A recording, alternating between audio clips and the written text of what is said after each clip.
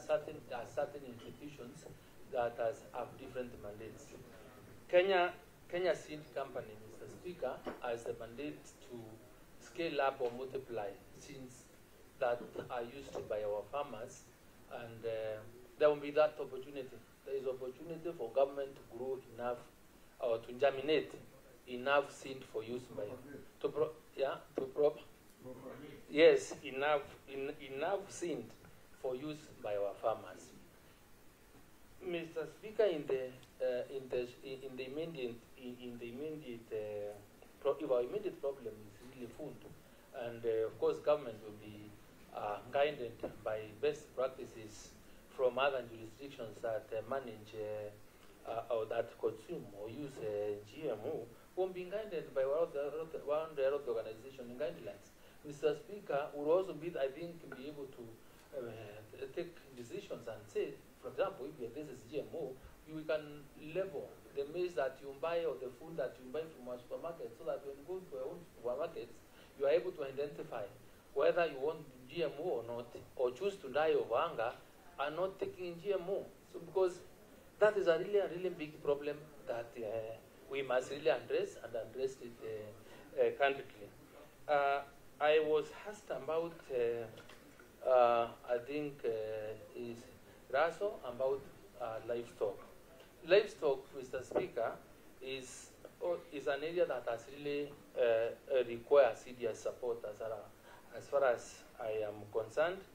And I mentioned Raso that will be consulting with the farmers and the county governors, especially for the 21 semi-arid areas, on how we can be able to ensure maximum productivity and reap most for our farmers through livestock. We'll be proposing, since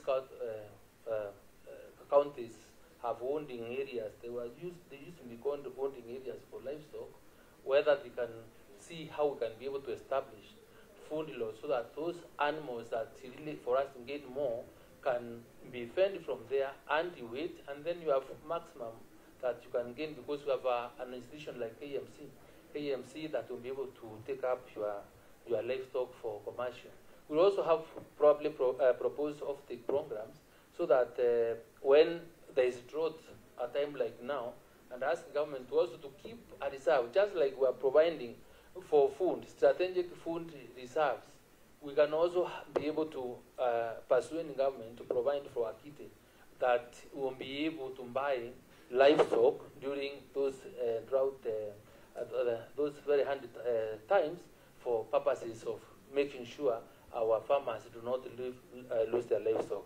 There is also our livestock insurance program, which we can also really bring in, so that in the event of loss of our animals, then the farmers really do not lose. But all this will happen, Mr. Speaker, if I have that opportunity to discuss with the people that are technical in the ministry, that will advise me, and then we'll be able to appear before you as members and the leaders of this country, because you are the people that are exercising raw power from the public in terms and agreeing on how we want really to our country to move forward.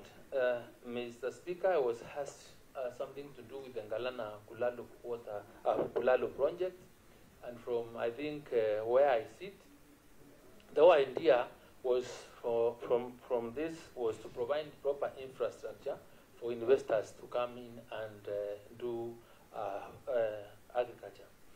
But Mr. Speaker, this project, in my view, is good, something we really need to see how to revive it, because the whole project was condemned because from the first season, because the production that came out of the 10,000 acres was not able to meet the cost of investment, and people thought that was a scandal.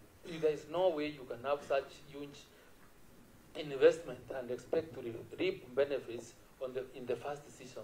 So, Mr. Speaker, to address the future problems of our country, we must face this dragon head-on, and I think we will not shy away from dealing or improving infrastructure on Galana Kulalu, so that we can have investors to farm. Mr. Mr. Speaker, I think Mase talked about misplacement of roles in the Ministry of Trade and the Ministry of Agriculture, and on I didn't get properly, but was it Kenya Land? It is about this, the warehousing receipt Yes, system. correct.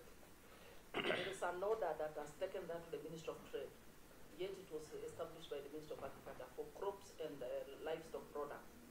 So that misplacement, how are you going to deal with it? Mr. Speaker, you know, when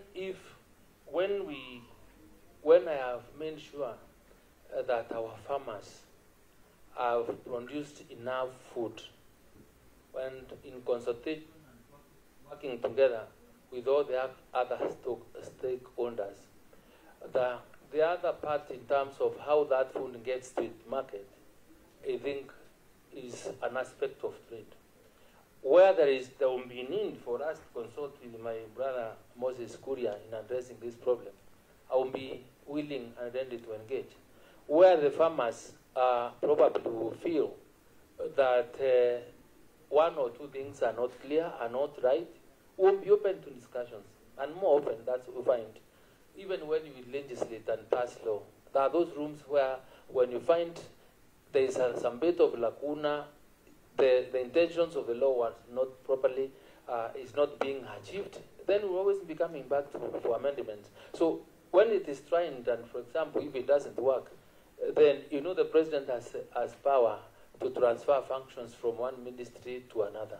So I remain hopeful that in whatever department or ministry, a government institution or mandate is given, then being bound by the collective rule of government, then we'll be able to sort the problems of our Kenyan people together.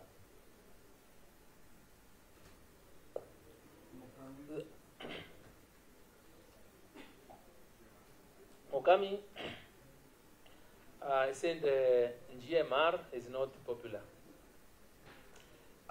Mr. Speaker, you know, we can also, when things are done differently, and the forces of demand and supply are left to fix prices in a normal market, then that would be the most ideal situation. I think we can still achieve this if, for example, we were to ensure as government we are able to bring down the cost of inputs to a great level.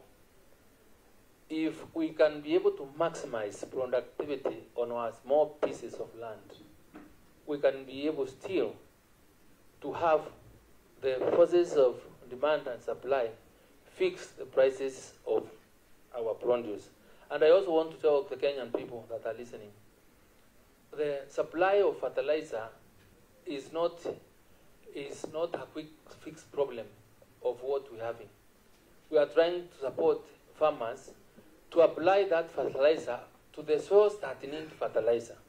And that's something that we've not really discussed seriously about, because whenever government gives us this on fertilizer, everybody goes running to pick fertilizer, even for soils that do not need fertilizer. So as a ministry, I want to ensure that we provide necessary information. I will be able to test our soils and advise our farmers, and probably come up with a new platform where farmers will be able to know what fertilizer to use in what particular soil with certain pH. That way, we will be able to achieve more.